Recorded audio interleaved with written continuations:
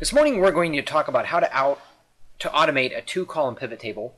If you look in the description, it shows a previous video we discussed how to dynamically produce a pivot table.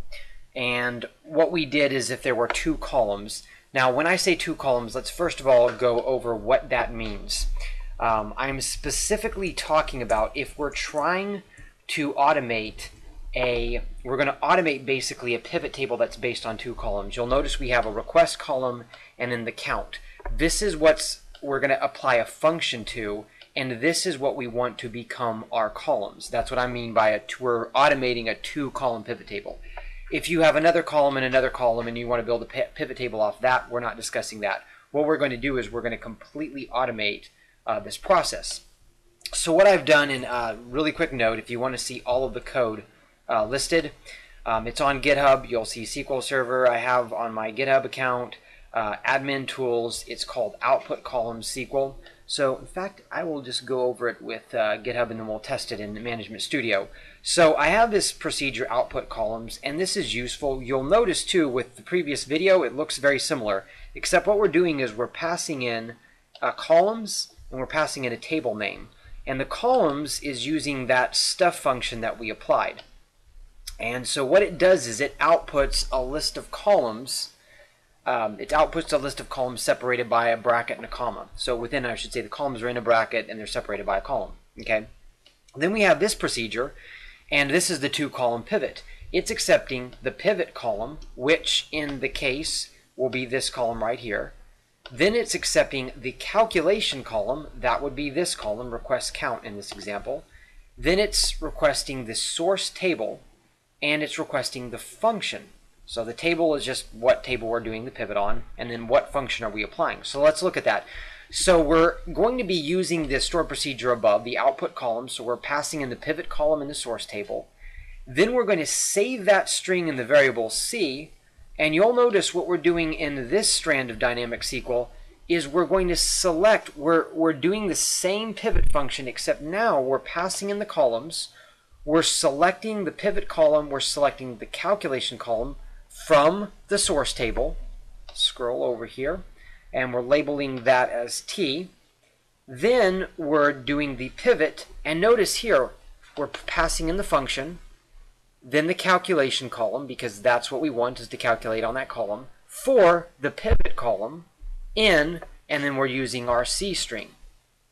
So what does this do? So let's go ahead and we'll execute it. So we have the request and we have request count, correct? And what we're going to do is we're going to look for a request, that's our pivot column, request count, that's our calculation column. We're looking for the request table, and we're going to apply the function sum. So let's look at it. And you'll notice that this right here, by the way, is I have it selecting, oh, I haven't altered the procedure yet. Hold on one second. It's selecting the result of this output, so you get to see what the output looks like. That's useful. But let's alter it where it doesn't have to produce that output anymore. Okay, and so now let's call this, and you'll see it automatically did that. Now all I had to do was pass in the pivot column, I had to pass in the calculation column, the table, and the function. And just to show, let's suppose we want to change our function, right? We're going to change it to max. Okay, it gets the max. What if we want to get the minimum value? It produces the minimum value. What if we want to see the count of the records?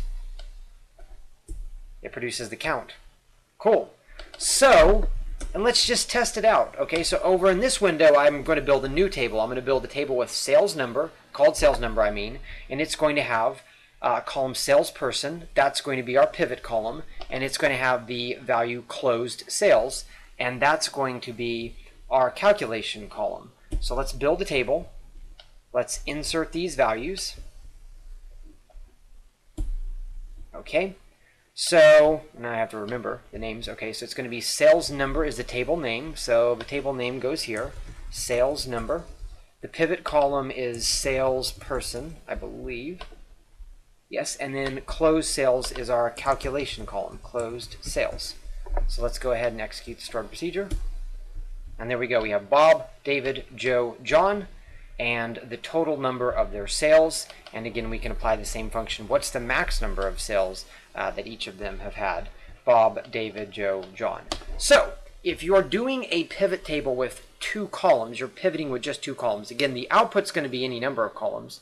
But if you're working with 2 columns, this completely automates that to where you don't have to do any of the work. All you have to notate down is what column you want it pivoted on, what column you want calculated, the name of the table, and then whatever function you want to use, and this automatically does it for you.